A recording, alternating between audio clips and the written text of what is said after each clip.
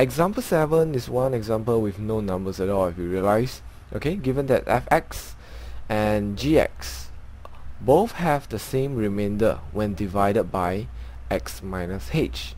Express h in terms of a, b, p, and q. Okay, so how do you even get started? So we have fx and we have gx. We have basically two expression here, quadratic expression. So we know that they have the same remainder when divided by x minus h. So to find the remainder when fx is divided by x minus h, we have to substitute in x equals to h, isn't it?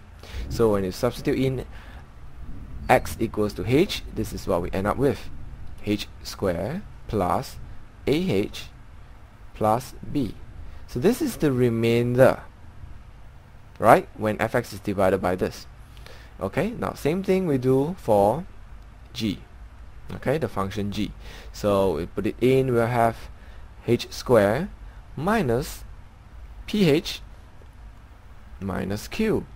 Alright, so this is also the remainder when the gx is divided by x minus h. So what do we know about this remainder? Well, we know that these two remainder are the same. Here we go, they're the same.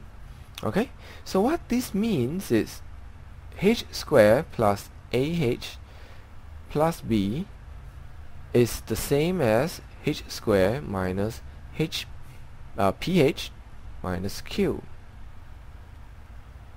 Right? So what are we supposed to do next? Well, we're supposed to express h in terms of a, b, p, and q, which simply means that we have to make h the subject. Okay, so we're going to make h the subject. So we see that this is h squared here and this h squared here. Bring over, we'll cancel each other.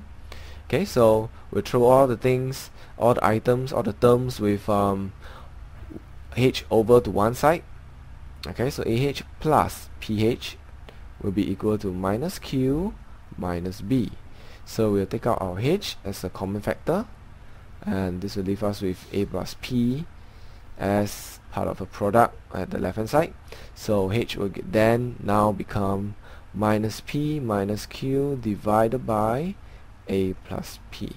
So this is how we will manage to make h the subject, make h in terms of p, q, a, and b.